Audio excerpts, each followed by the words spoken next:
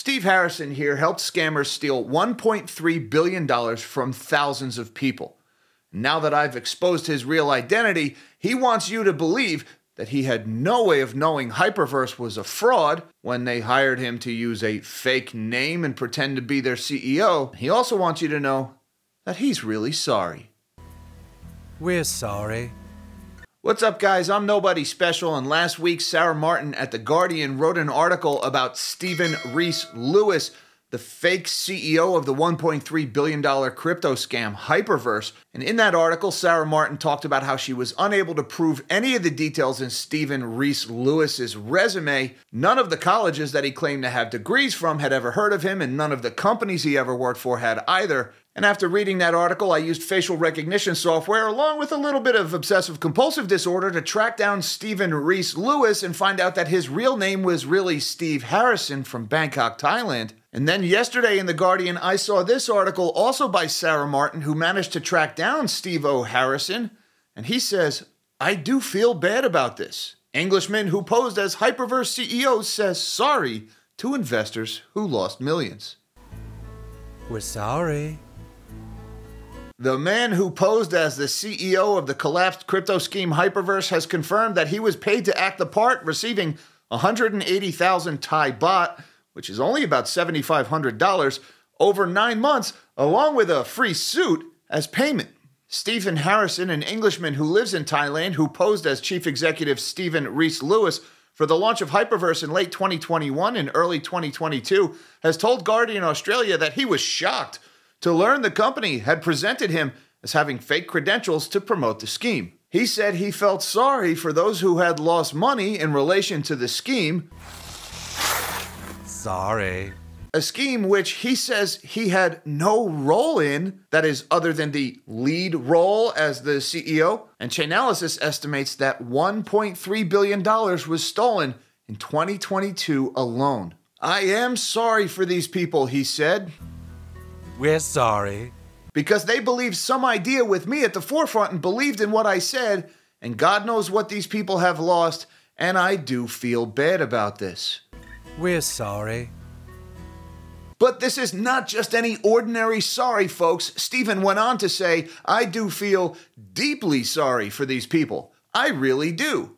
We are deeply sorry. Harrison went on to say, "You know it's horrible for them. I just hope that there is some resolution. I know it's hard to get the money back off these people or whatever, but I just hope there can be some justice served in all of this where they can get to the bottom of this." And well, it will be hard to get any money back because besides phony acts of regret, Steve Harrison is claiming he had no role in this scam, and therefore he is not going to be forthcoming with all of the information he clearly has about the people who perpetrated this scam and anything else that might actually give those people a chance of recovering some of the money that they lost. Steven said he wanted to make clear that he had certainly not pocketed any of the money lost by investors. This is about 15 seconds after telling us he was paid 180,000 Thai baht for the role along with his free suit. But he didn't make any money, folks. Being an underpaid criminal doesn't make you innocent.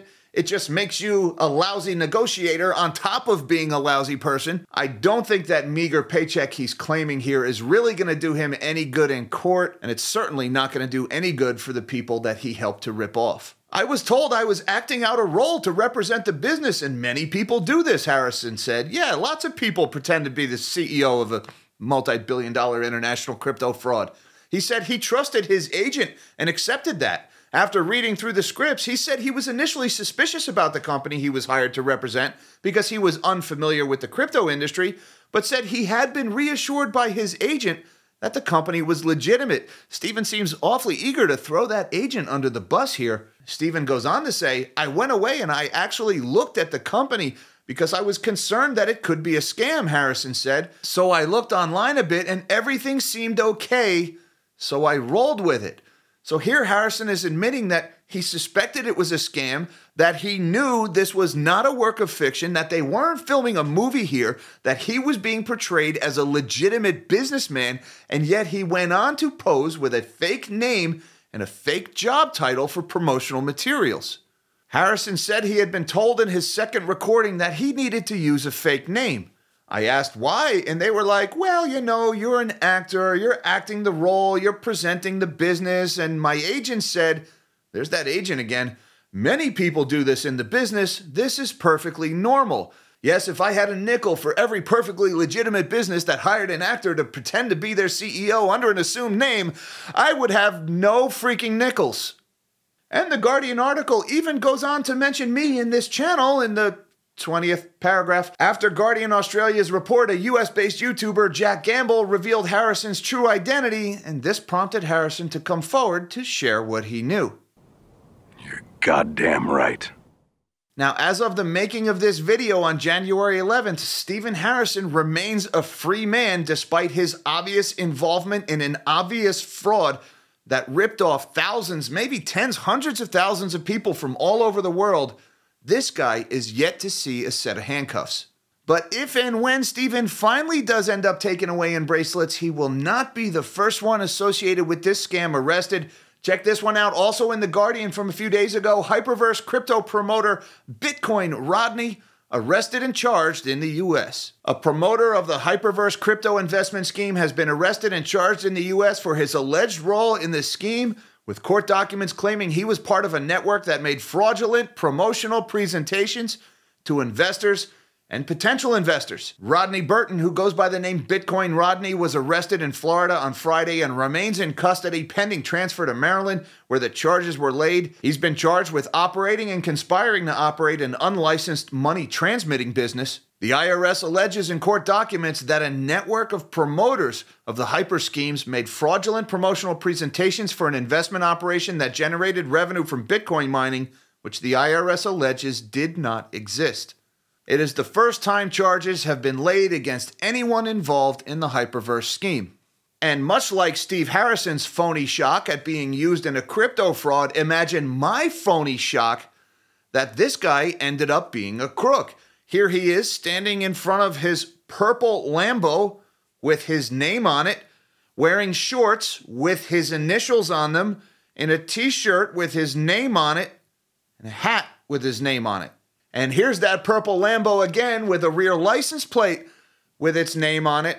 A purple Lambo that is in the process of getting repoed here, coming soon to a police impound lot near you. There goes Bitcoin Rodney's purple Lambo.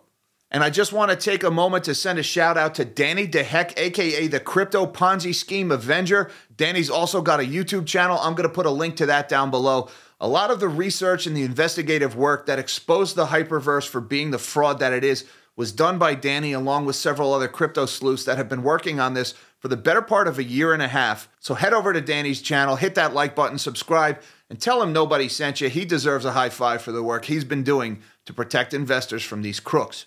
So long story short, when the Hyperverse people approached Steve Harrison and asked him to use a fake name to pretend to be their CEO, he had no way of knowing this was not a legitimate business other than the fact that they had just asked him to use a fake name and pretend to be their CEO. And he wants you to know that he's really sorry. I'm deeply sorry. Just a reminder, folks, that everybody is sorry after they've been caught. And just like Sam Bankman-Fried and every other crook that's ever been exposed, Steven Harrison is of the unique disposition that he's innocent and that he had no idea it was a scam. But don't worry, folks. He's really, really sorry. We're sorry.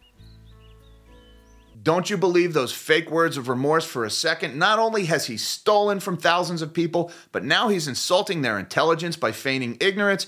And this guy clearly has information that can lead to the arrest and the breakup of this crypto fraud all over the world. He's withholding that information to cover his own butt, and if he really cared about his thousands and thousands of victims, he would come clean with that information. But he won't do that because he's a liar and a crook. Until next time, live small and dream big.